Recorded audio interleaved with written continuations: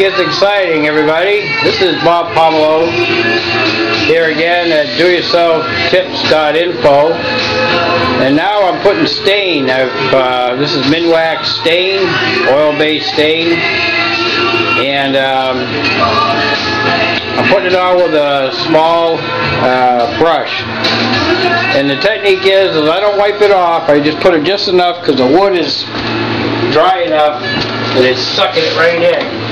So I'm using a 2-inch tapered brush, and I'm using a stain. It's Puritan Pine and Golden Oak. I mixed it. I want a little darker color in the Golden Oak, but not as dark as the Puritan Pine. So by mixing them, it gave me the best of both worlds. And so what I do is, all I'm doing is I'm putting it on, not too thick because you don't want it watery, it'll mark. You want the wood to absorb the stain. So that's what I'm doing here. I'm getting the wood to absorb the stain, keeping it spread out. Try not to go over and over it again because you'll put too much stain down. You can see how beautiful it's coming out because the wood has been waiting to be finished. All the wood has been sanded, palm sanded with a palm sander. Start with a belt sander, finish it up with a palm sander. And any marks, eraser marks I made, it's been erased out, thoroughly swept. And I've got a fan blowing up above me just to keep the air circulating. It is winter right now, so I can't open up any windows or doors, unfortunately. So I've got to keep the air flowing. And I'll do this in 2 steps. I'll put the stain on, and then I'll put the polyurethane on. At least a couple of coats of that. To protect the wood itself from wear and tear. Usually start when I cut in on the edges. Just taking a little time here.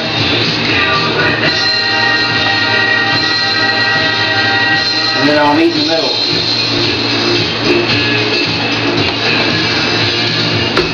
You can see the wood is really looking nice because it's the stain is really absorbing just right.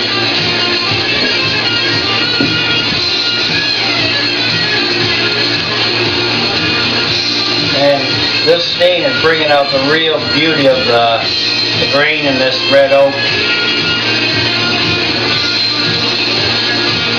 So that's basically the technique of staining. A lot of people think you brush it on, wipe it off, but it's a waste of time.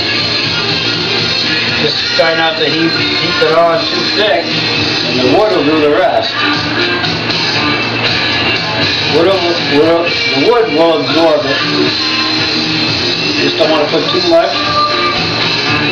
Too much is bad.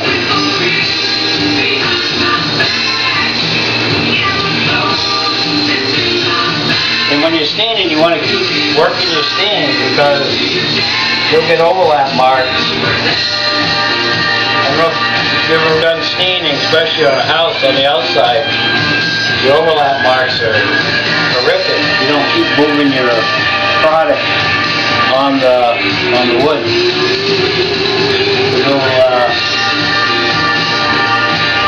You get those overlap marks and it looks terrible. Just keep moving your stain.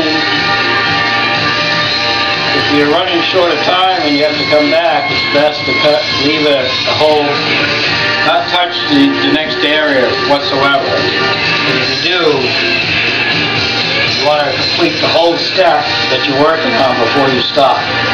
That way you don't have any overlap marks and you won't have it looking terrible on you.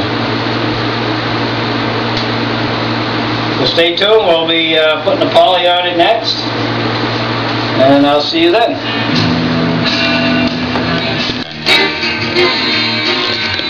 So here we are.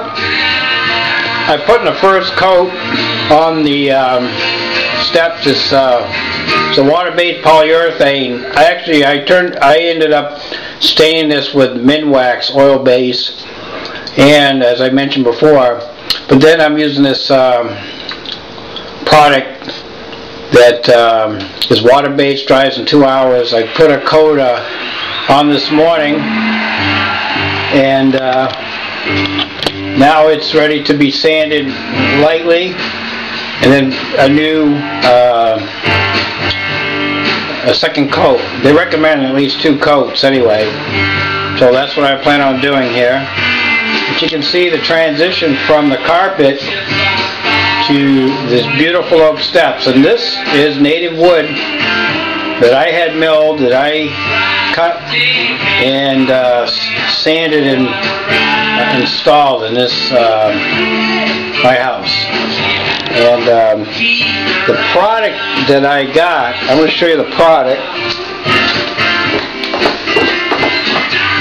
It's actually this stuff here. It's called Minwax Water-Based Polycrylic. It's a protective finish.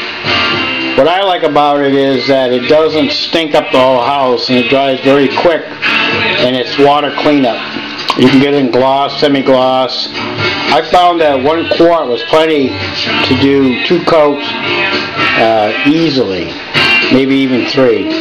So this is what I used, so that if you want to get the same results, professional results I'm getting, this is what I recommend.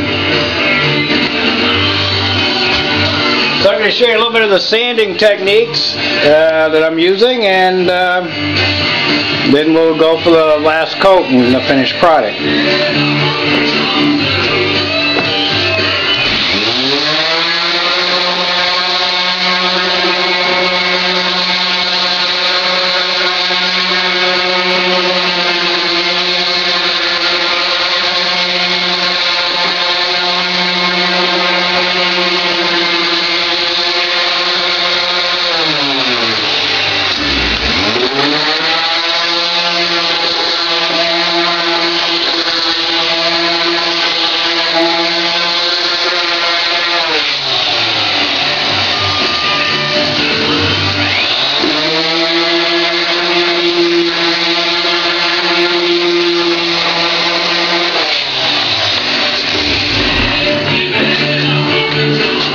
So whatever I can't get with the palm sander, I just use one of these sanding sponges, or I can use just a small piece of sandpaper. I just go up into the corners a little bit. I also do the face of the tread as well with the sanding block, because the palm sander will end up, it'll rip off the sandpaper on it very easily. So I will stay away from edging with it. It's only a light sanding anyway. You just want to roughen the surface up for the second coat to adhere to, much like, you know, painting or any other product that you put on. So the prep is everything. You spend a little bit of time on the prep, it'll pay for itself in dividends. Okay, so we're putting on the top coat. We're done sanding, and now we're putting on the top coat. So I'll just give you a little how I'm doing it. You can see it dries really quick. It's giving a nice finish. You can see where I've sanded in here, in this section of the steps, and then up here is where the second coat's going on. And this is a semi-gloss. It's really beautiful. So I'm using my 2-inch tapered brush with a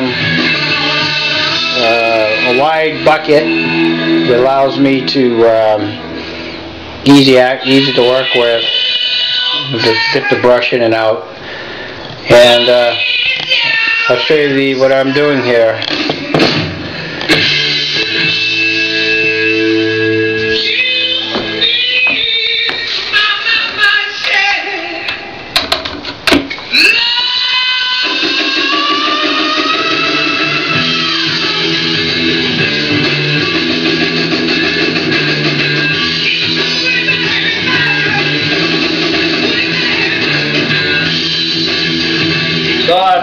a little bit, and it's milky white.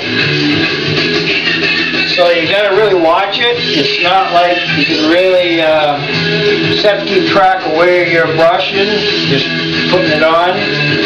And you don't want to overdo it too thick because it will run. And your finish will be hazy looking instead of the semi-gloss or gloss look that you want. So I just go up and I cut in on the edges.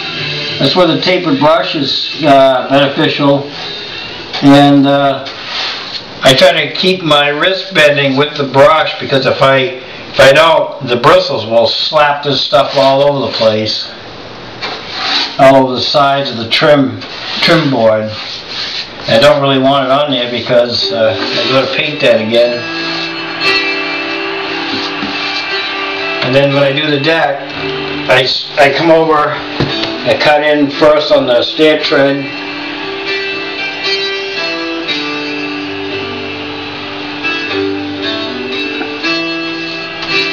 and then I work it back.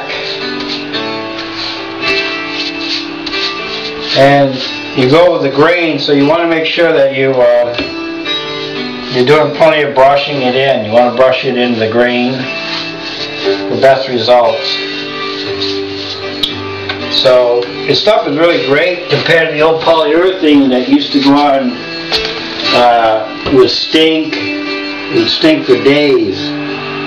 And this stuff will be dry in a couple of hours. I'll be walking on it. So that's a bonus. And it's really easy to work with. And it's water and soap cleanup. So it makes my cleaning my brush a lot easier.